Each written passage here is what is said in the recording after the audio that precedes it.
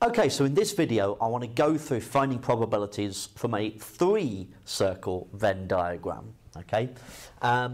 So let's start off with probability of A then. So probability of A is anything that is within that circle of A. So we've got 3, 6, 14, 16. Now, what is it out of? Well, I need to add up all of these numbers that are inside in order to work out the total. So I know that that's 16. Then I've got an extra 6, so 22, 27, 28, 30. So it's out of 30. So it's 16 out of 30.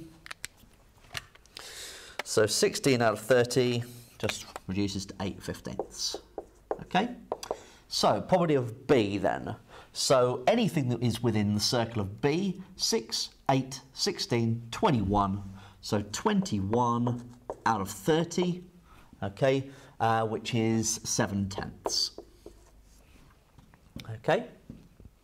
Now, probability of not C. So, anything that is not inside that circle. So, we've got 6, 8, 11, and 13. So it would be 13 out of 30. So that should mean that there's 17 out of 30 if it was probability of C. So 1, 6, 14, 17. Yeah, 17 out of 30. Right, now the intersection of A and B is where the circles of A and B overlap, which is going to be here, the 2 and the 8. So that would be 10 out of 30. And so that would be 1/3. The intersection of A and C, so that would be the 8 and the 3 that are there. So C and A, they overlap with the 8 and the 3, so that would be 11 out of 30.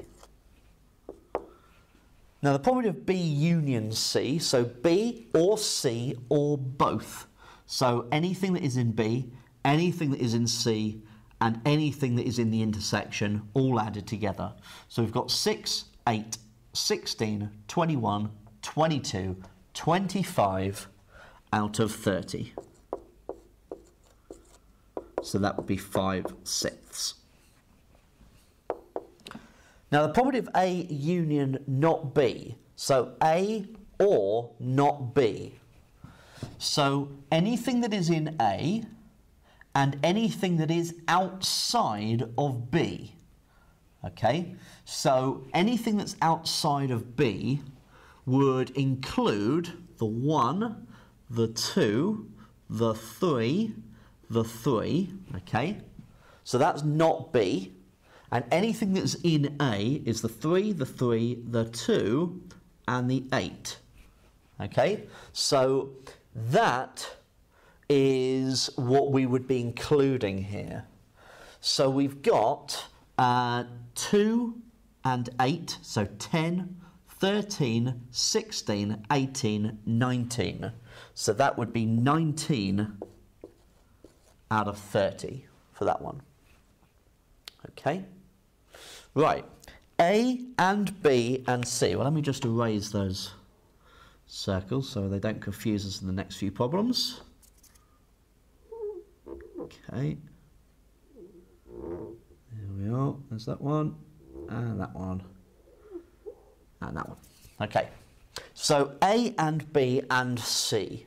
So the intersection of all three circles, and that's right in the middle with the 8. So that would be 8 out of 30. So that would be 4/15. Okay, so the last one, now this one is certainly more complicated than the rest and is harder to think about and is at a push at the very limits of what you could expect with this type of problem in an exam situation. It's probably pushing the envelope a bit. So we've got not A, so anything that is outside of A and anything that is outside of B, so that is now the overlap of those two regions is the 1 and the 2 there, and anything that is in C. So if you think about the overlap of those three regions, there's only one number that is covered by all three. So if I was to shade this, so if I try and draw it from scratch, that'd probably be a better idea.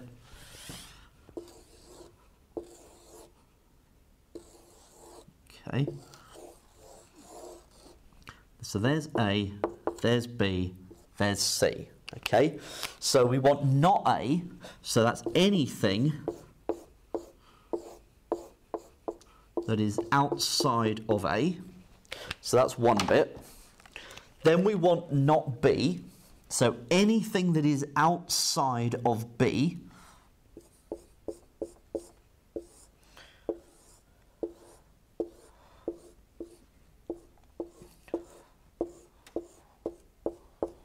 Okay, like that. And C. So C, let's do that with vertical lines. So what I'm looking for is any region that has that intersection of all three bits. Okay, so we've got, this is green and red. That's blue and red. That's just blue, that's just red. This bit's red and blue. So this bit is the only bit that has red, green and blue, which corresponds with that one that is there. So it's just 1 out of 30. So remember, when you're doing intersections, you're looking for the overlap. Where do the regions overlap?